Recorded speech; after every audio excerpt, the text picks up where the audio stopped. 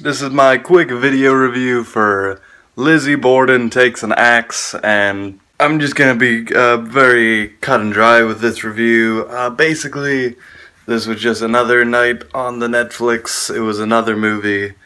What I knew about the case, and exactly, I'll give a synopsis first. Basically, this movie is about a murder that takes place in the late 1800s, going on the turn of the century into the 1900s.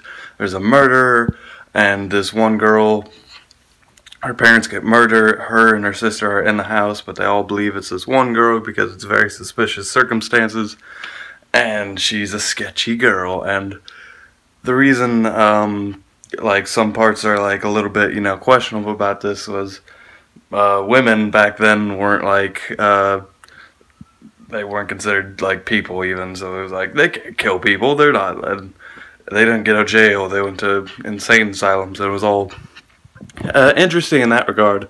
I don't have any problems with the source material. It was just, nothing really grabbed me in this movie. Some of the directing was fine, there's some cool shots and memorable moments.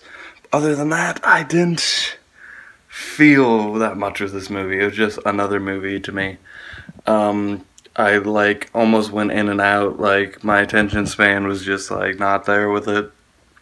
And that's why I'm doing this kind of review. Like, the 5 out of 10s, I don't even want to put in that extra effort to make a full review for it. Like, it's not something I want to talk about.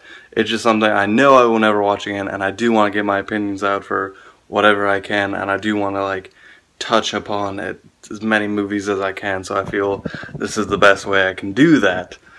But if you guys are interested, and if you know anything about this case, maybe that'll make it more of an experience for you. Psychological thrillers, if that's your kind of thing, might be worth checking out.